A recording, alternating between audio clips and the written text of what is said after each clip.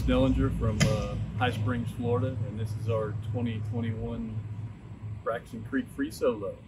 All right. Okay, so for entertainment purposes, we've actually got a projector that we can mount right here. We have a screen that we just roll up and drop down so that we can watch, big screen TV, and it works out really good. Then we put a Blue Eddy over here in the cabinet so that we can charge our phones and our watches, and they're not hanging all over the place and wires everywhere. Works out pretty good. Other than that, we haven't done a lot of mods inside except change to electronic AC with remote control. All right, so this is the tongue box we added. I guess first and foremost, you can see we put a jacket bicycle carrier here for when we want to carry the bikes. I have put my refrigerator in my box so that I could access it pretty easily. I have the house battery, and then I have a lithium battery. I have two chargers because I have an external solar panel that I can put off to the side if I need to, but I've got the permanently mounted panel on the top. Very nice. Do you have electric hookups for this site? We do.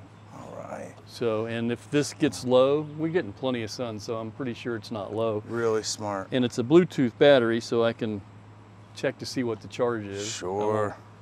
And you dropped the fridge. I see some corner trims up here. And you notice he painted the top of his box white. That's a nice cheap mod that works really well. Nice. See, it's very cold. Excellent. I like this. They're nice. Mounting the solar was pretty easy. I just used the cargo carrier, repurposed from our truck that we used to carry stuff on the back, or van, whatever. And we can put storage stuff up there, floor mats, whatnot. Very nice. I see he's got hinges on there so we could chase the sun a little bit if he has to. The other thing that I noticed is that he turned the stock cargo carrier on the Bushwhacker upside down. So the lip is going down, put spacers by the frame, and that gives you a lot more space to mount a bigger box. Have you had any trouble backing up, jackknifing? Actually, I have an extension on the back of the RAV4, and it has just enough extension with the rack or the trailer hitch that I use that it isn't a problem. Very nice. It probably helps you back up too. It does. Very cool. Well, let's check out the galley. Yeah, the galley's not a lot different. Mainly just the do have our Brandon Sanderson quote on the back.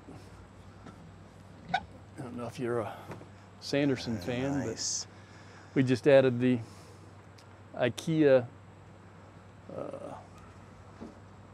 drawer set up, and keep all my knives organized. This is really nice, and by finding a solution to get the fridge up front, the storage back here is key. Sometimes I think about doing that myself, but all of the nice accessories here, I see you're going with some galley tunes. That's not standard. We got tired of the having to switch from inside and not being able to control what we were doing, so I found the multimedia player, and I had to space it out a little bit. You can see I added a piece of plywood. I haven't really been able to finish it yet. And then the speakers actually sound good with the Sony stereo. I was amazed. I know. As long as you bang the sawdust at them, right, they sound halfway decent. I see you did a little plumbing work here. Yeah, this is our fancy schmancy brass, copper, and very nice.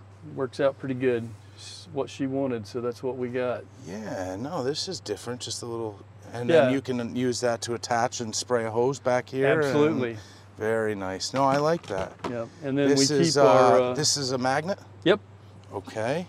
And we just keep all of our electrical cords and the vacuum cleaner and the hose in these bags so that they're always easy to find and well organized. I'm getting a lot of ideas here. Now, tell me what that little guy is. That is a toaster oven that we just saw at a restaurant or a retail store. You guys take turns, one piece of toast at a time? We didn't have anything to bake anything with, but yeah, that's basically the idea.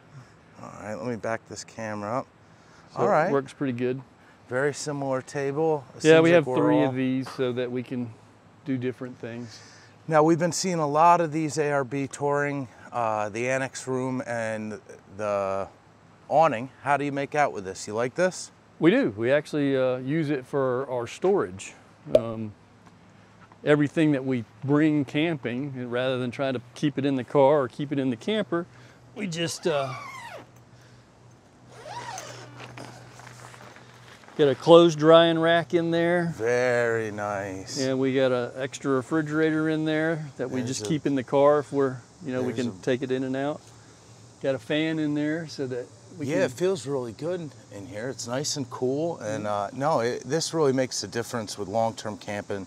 Yes. You know, I went with the external canopy, but these awnings, I'm seeing so many of them in person. This is really nice. And this right here, must have. Must have. We're gonna try to find something different because these hold dirt real bad. But... Yeah, no, mine does too, but just keeping it out of your bed sheets in these tiny campers is... Now this little set, these look like Japanese lanterns, but this is a solar... Yes. All right, Amazon? Actually, we got them at the Christmas store. No, okay, there we go. That's the first time I've heard that this weekend. All right, so you have to get those in person. Or you maybe could probably you get can them on Amazon. Yeah. All right, very cool. Well, I love the trailer. We're seeing a lot of free solos. So this ARB came with your trailer. It did, in fact. And then this was a separate purchase. Yes, that's correct. Okay. Now the free solo also has a rear hitch. Have you used that rear hitch? We have, but we found that if you put too much weight back there, you get the picking up on your tongue. Correct. So that is a huge concern for anybody who has small trailers with a rear trailer hitch.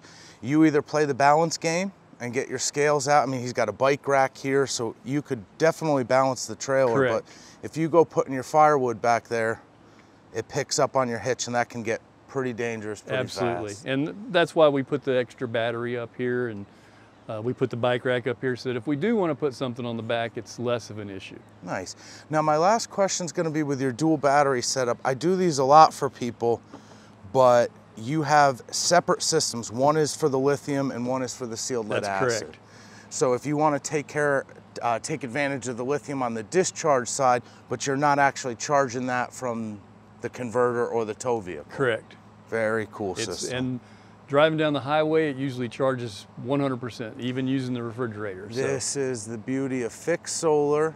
We're not going to be able to chase the sun as much, but he has the option for portable solar as well. Correct. But this thing is charging, I know mine charged the whole way down I-81. It was full by noon. So. Yeah, mine was full the whole way. It was full when I left, and when I got here, it was 100%. Very cool setup. We'll do a video on some of these dual battery setups because I think there's a real advantage to doing this. Yes, well, and if it does get low when we're camping in the shade, because Florida has a lot of shade at the campsites, thankfully, I just bought a V-Tronics charger that does lithium batteries, and I just plug it in and charge it up. Is it the Blue or the Smart?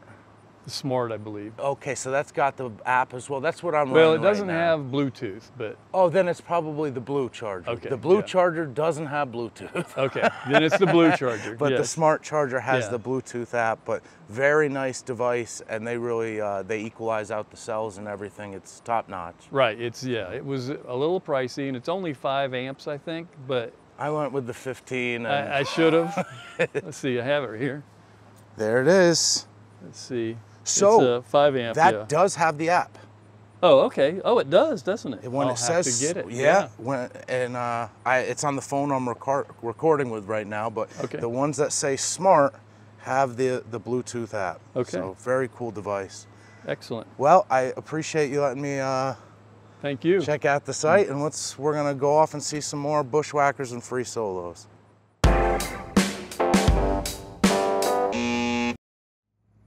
So I installed this piece of vinyl so that it would cover up the hinge and keep it from leaking in, but I cut it off at an angle and I should have left it straight, and it does definitely deflect a lot of the water, but because I cut it off, it tends to want to run inside on the vinyl. So he picked up this marine vinyl at Joann's, like the fabric store, and what we're talking about, most bushwhacker owners know this, with just a little bit of overhang here, you can gutter the water out while your galley door is up and it's raining.